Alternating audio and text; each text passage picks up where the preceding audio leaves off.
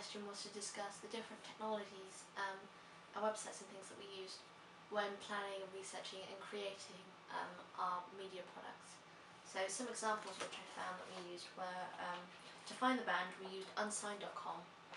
which is a website where many different unsigned artists and bands will release their music for people to hear, and that's sort of how they can get picked up and things. So we researched into, first of all, the rock genre, and Band Bank were not my day. However, we were unable to get permission to use their music. So we looked into indie rock especially, and found a band called 10,000 Pieces. And we decided that there were several songs to choose from, but having one that was too long would create too much work for us, and that could mean that maybe the target audience thought the video would drag on a bit and that kind of thing. So we wanted to keep something that was in normal time range of a music video, but also quite short so that the audience don't think it's going on and on and on. And that's why we chose My Life, to do with the length of the song and the meaning behind it, the synesthesia. I also used YouTube a lot when researching different bands and artists, such as Katy Perry and Unit 6, because this meant I could watch different videos and see the comments that their target audience would have written about it, and the feedback they get for their videos. But also to do with the way the shots look and that type of thing, which meant I could analyse it better. We used a Nikon D3100 camera when videoing any of my vlogs or the video itself, the music video itself, which we thought was good because it's a HD camera. And this meant we were able to use different technologies of different types of cameras, because at our school we have just videotape cameras, and this meant that we could use, our video was of better quality perhaps, and clearer, although this did mean that when using Final Cut to edit it, it took us a while to render because there was so much pixelation, I suppose, within the video, and therefore that was quite time consuming for us. But as I've discussed about Final Cut, we use this to edit our video, and with this I was able to learn about shortcuts to using buttons, so the different letters you could use, and I was also able to establish the length that's needed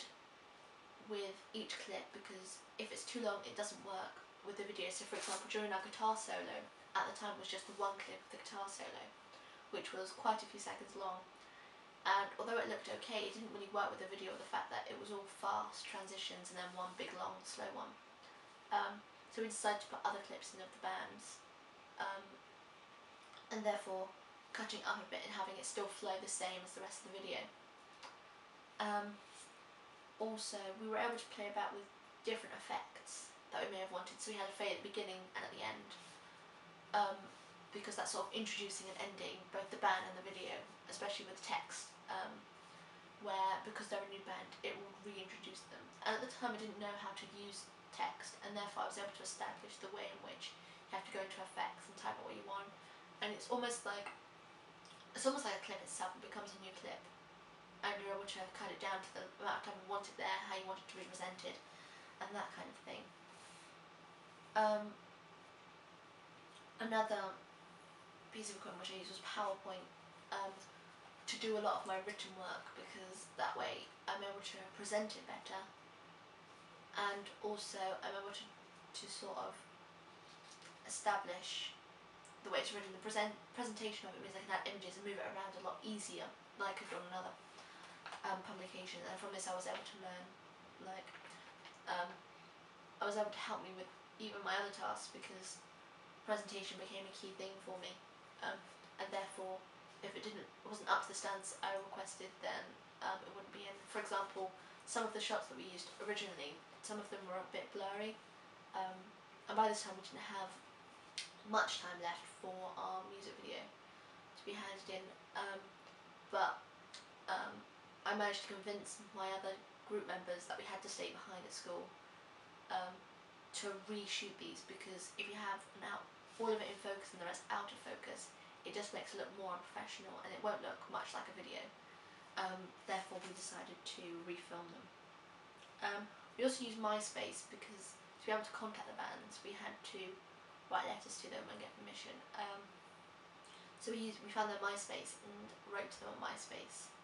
to see what they want, whether we were allowed to or not. And I also used Blogger, which is the place where you make the blog, pretty much. And I was able to learn like how to move things around, and that sometimes one thing I really struggle with my vlogs about the amount of time it takes to put them up and things, because some of them wouldn't upload straight away, so they had to be put on YouTube, which took quite a while depending on the length of the video, and then put on from YouTube to the blog, because otherwise it was hard